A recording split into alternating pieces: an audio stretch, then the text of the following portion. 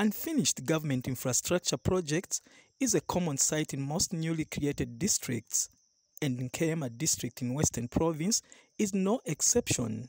This is why Vice President MUTALE NALUMANGO has inspected the construction of the district administration offices and staff houses that have stood for over 5 years in Nkeyema District. Mrs. Nalumango was not amused with what she found.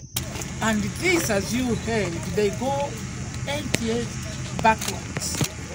My concern is how much will the people pay? That's one part I've called you for. Because we don't know the percentages. Remember I said they were paid upfront.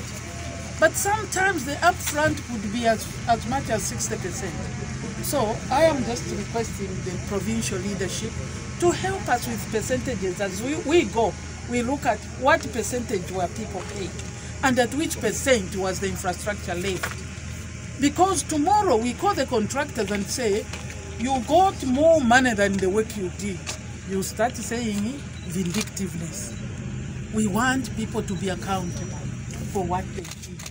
However, the Vice President has reiterated government's commitment to complete infrastructure projects that have stalled, especially in newly created districts. When today people say this government is only completing, they are completing what we left. Yeah. So should we abandon them?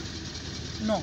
This government has a responsibility, and we go around completing the infrastructure which they started by finding the resources, even though it is scarce because of the indebtedness that they left. And we are working on ensuring that we can streamline and restructure the indebtedness so that we can quickly finish what they left.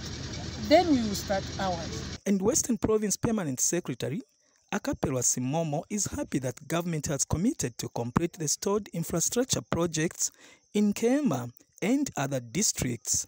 Once we start operating from here, things will move. As long as we stay in TPZ and here at the cross, this thing won't move. Prince Chiyuni, ZNBC News, Nkeyema.